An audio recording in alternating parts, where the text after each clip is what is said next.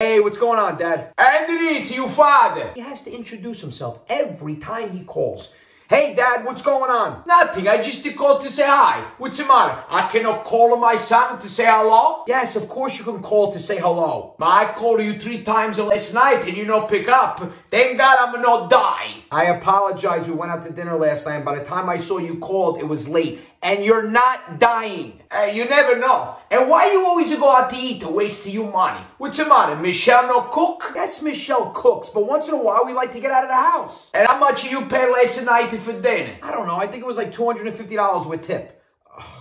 Why did I tell him the truth? $250? Here we go. What the hell you eat? Gold? No, it wasn't gold. We actually went out for sushi. Sushi? But you pay $250 for dinner and they don't even cook you food? My, you stupid son of a bitch. Anthony, for $250, I can buy food for myself for 1 month. I know. You tell me this all the time. Listen, I make you a deal. You giving me $100 and I come into your house right now and I make you the best dinner you never eat in your whole life. I appreciate the offer, but we won't be home. We're going out to dinner. You go out again for dinner. Man, you love to throw money out the window. I'm not throwing anything out the window because I'm actually not paying tonight. What do you mean you not pay? The owner of the restaurant's a big fan of mine, and he invited me, Michelle, and the kids to his place, and he said he wants to treat us for dinner. But you go to this guy's restaurant and you no pay, and you no embarrass yourself? He offered. Besides, didn't you just get mad because I spend too much money when I go out to eat? Yeah, but no eat for free like you some rimbambino with no job. You know what? I'm sick to my stomach right now.